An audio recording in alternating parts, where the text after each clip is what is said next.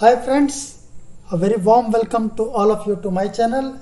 I am your host Balasubramaniam and my channel is Let Us Learn Something New with SUBBU. So today my topic of discussion is a general introduction to the atmospheric boundary layer, which we also call ABL. So let us try to learn something about the atmospheric boundary layer. Now to start with, if I say how do I visualize the meaning of boundary, or I say boundary layer, as I add little bit thickness to this boundary, the boundary becomes boundary layer. So in these three pictures I am going to show you what actually this boundary or the boundary layer to a general man means like. Here on the very first curve or first plot, what I see here is the district map of Madhya Pradesh. Different districts are separated from each other through different colors and the boundaries. In the immediate next photo, we see a cricket boundary where a player is just outside the boundary. It actually defines whether the ball should be inside or outside, whether it should be given 4 runs or not. And in third picture, I am also showing two different lanes. One is for going and another one is for coming. So in principle, in plain words, if a layman wants to define a boundary layer or a boundary or a boundary layer can be defined as a real or imagined line that marks the limits of something and divides it from other places or things. So what do we gain by defining a boundary layer? I can say it helps in two important things. Number one, identification and discrimination of two different and distinct objects, as we have seen from the three pictures. And also it helps in framing the rules and regulations for formulation of a scientific justification. But as we go deeper into this field, the complications arises. Here we can see a boundary layer can give rise to complications, as again I am going to show in the three pictures. The definition of boundary layer essentially must include a scientific framework for the mutual interactions between the two separating objects. Now here what is happening is, in the previous slide we understood that there are two different objects which are separated by a boundary. But in this particular frame what we are seeing is both these objects are interacting with each other through this boundary layer. For example, this particular player is almost touched the boundary, so umpire has to decide whether it should be given 6 or not. Same is the case with second picture also. And in the third picture, when we know that the left line is for going and the right side is for coming, if there is some interplace where we can go through, it gives rise to the interactive processes which need to be addressed very properly. So the question is, how do we address these issues in an adequate manner? Answer lies here is understand the scientific basis behind the formation of this boundary layer and also investigate the spatial and temporal scales behind the interactive process. What I mean here is spatial means this boundary where the interactions are taking place, what is the thickness of that, and second thing is temporal scales, that means how much time it is taking to interact between the two frames or two different objects. Now we will get to the fluid dynamics, which is the main topic here. In fluid dynamics, the point comes is how the formation of a boundary layer takes place. The answer lies is, when I say boundary layer, are we able to clearly distinguish between the two different places or two different objects? In the here first picture, a rock is shown from different colors. Yes, I can say that there is possibly two different rocks, two different layers which are separated. In the second one, very delicious pastry is here. You can see different layers which is definitely moist, and in the third picture colored plumes are there. But all three what I am showing here is the question and the answer lies is whether the clearly visible boundaries are seen. Answer can be yes, can be no, it can be both. But important point here to take home is, whenever a fluid, let me say fluid is a particular substance which can flow. Whenever a fluid interacts with a solid or another fluid, that can lead to the formation of a boundary layer. Thus, we define a boundary layer is the layer of a fluid in the immediate vicinity of a bounding surface where the effects of viscosity must be significant. This also takes us to the scientific basis for the discovery of the boundary layer. Now let us see how this boundary layer came into existence in the scientific framework. The discovery of the boundary layer, the credit should go to the German scientist Ludwig Prandtl, who for the first time on August 8, 1904 gave a 10-minute speech in 3rd International Mathematical Congress at Heidelberg, Germany, where he showed that there should be a layer of the fluid through one experiment, which was an age-old experiment where he has used the wheel and a fluid actually to understand that when a solid surface is interacting with a fluid, he told that exactly at the point where the surface is interacting, the fluid velocity becomes 0, and as you are going away from the surface, gradually the fluid velocity increases.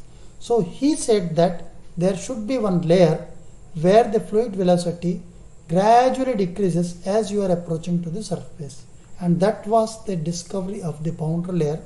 Even though it was worth a Nobel Prize, he did not get the Nobel Prize, but he opened up a new challenge plus the new era, new scientific framework for investigation of the boundary layer. Now, how this atmospheric boundary layer gets formed? As I said, for formation of a boundary layer, we need to have a fluid and we need to have a surface. In the case of atmospheric boundary layer, the Earth's surface acts as the fluid, acts as the solid surface, and above that, whatever is the fluid, that is the atmosphere. So atmosphere flows on the top of Earth's surface, gives rise to the formation of atmospheric boundary layer. But atmospheric boundary layer is just the part of the atmosphere. If you study the complete atmospheric science, most of the students say, which are the different layers here? Yes, we have 5 different layers. In the bottommost we call the troposphere, just above that stratosphere, further above that mesosphere, further above that thermosphere, and then comes the exosphere. Now, how do we remember this sequence? Let me give a simple trick. Trust me in the exam. That is the phrase which will take you always remember how the sequence is.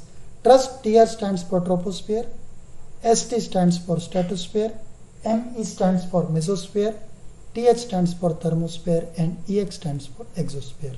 Now, the atmospheric boundary layer which I am going to define is the part of the troposphere, which happens to be the lowest part of the atmosphere.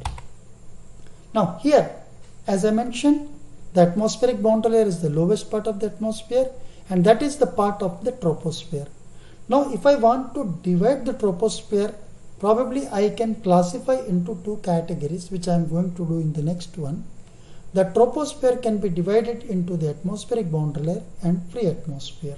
But what should be the scientific basis for this classification? Here you can see what I am mentioning here is the atmospheric boundary layer. Yes, it is the part of the troposphere, and this troposphere we can divide into 2 different parts. One is the free atmosphere and then atmospheric boundary layer. But what is the basis for this classification? The basis is the response of these 2 layers to the incoming solar radiation. So what is the incoming solar radiation? Here I am going to show the incoming solar radiation starts from the sunrise, peaks at the noon time, and again comes down by sunset. Whereas the outgoing long wave radiation goes in this pattern. The net radiation, because of this one, is what gives rise to the impacts on the lowest atmospheric boundary layer as well as the free atmosphere.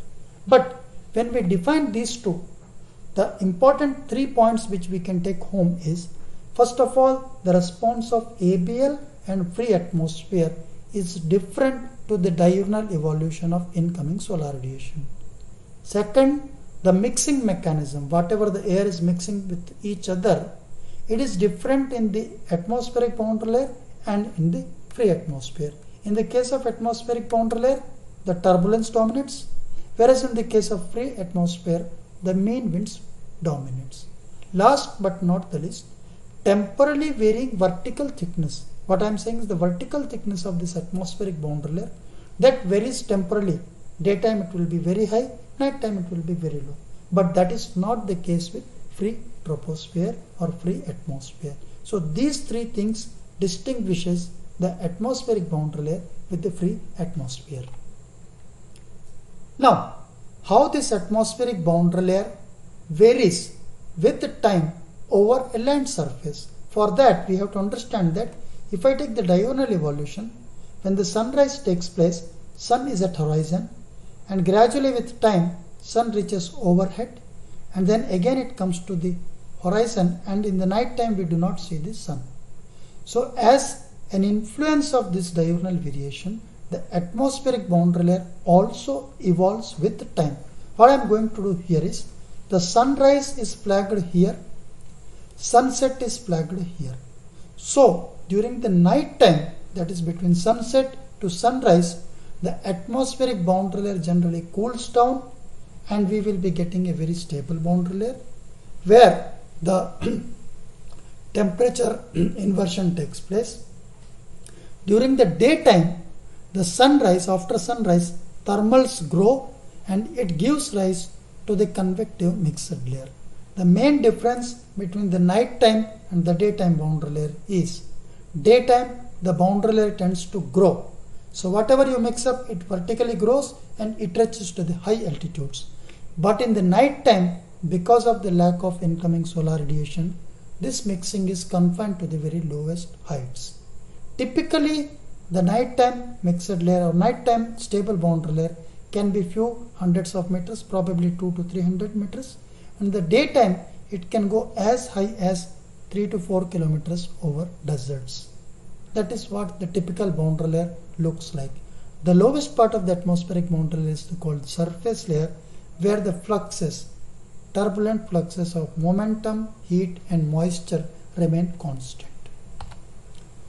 So the salient features of ABL, if I say, number one, it will be shallow during the night time because of the stable conditions, and in daytime it will be well mixed and deep because of the convective conditions. When I take the same things over the ocean, which we call the marine atmospheric boundary layer, in the marine atmospheric boundary layer, the diurnal evolution is generally suppressed, and also the daytime mixed layer heights will be sufficiently lower than what you get over the land surface. Now, after understanding this one, if I take the two standard textbook definitions of the atmospheric boundary layer, I have taken here one from J.R. Garrett and another from Roland B. Stull. Important points which I am trying to highlight, which I have underlined here, is the atmospheric boundary layer, the effects of the surface, which are included the friction, heating and cooling, are felt directly on time scales less than a day. That is the important point from Garrett. And if I go to the Stull book, Stull says the ABL responds to surface forcings with a time scale of about an hour or less. So if I mix up these two particular definitions, very important points which are, number one, response time of ABL, yes, it is between few hours to less than a day, and turbulence is the primary mixing mechanism which dominates the atmospheric boundary layer. Now the question comes, atmospheric boundary layer we have studied, but why do we need to study and investigate in the weather and climate related studies? As you can see here, we have plenty of books on the atmospheric boundary layer. But a question comes, why do we need to study this? The answer lies here. First, the energetics. In the terms of atmospheric energetics, about 50% of atmospheric kinetic energy is dissipated in this ABL. You can probably compare it with, if you are earning some amount as your salary, and if your 50% of salary is consumed for some particular purpose, you cannot ignore it. So in the same perspective, the atmospheric energetics, we have to understand the ABL processes, because 50% of energy is consumed here. Second, the weather prediction.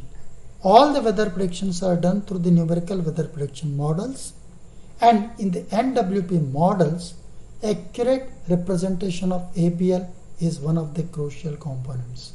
And same leads to the extreme weather events. Whether it is a tropical cyclone or thunderstorms, they are invariably tied with the inflow of moist ABL air. And last but not the least, the transport of water vapor, which virtually all the water vapor whichever goes from the surface to the above, it has to travel through this atmospheric boundary layer. With this, I would like to conclude my brief talk here, but I am sure that you may be having few questions which you may like to clarify. So I may request you to please drop your questions in the comment box. I will definitely get back to you and I will respond back to you. Thanks a lot for patiently listening to my talk. I hope you all have learned something new. Thank you very much. Take care. Bye-bye. Bye. Hope you all enjoyed watching this video. Don't forget to press the like button, share this video and subscribe to my channel. And press the bell icon for receiving regular updates. We'll meet you again in the next video.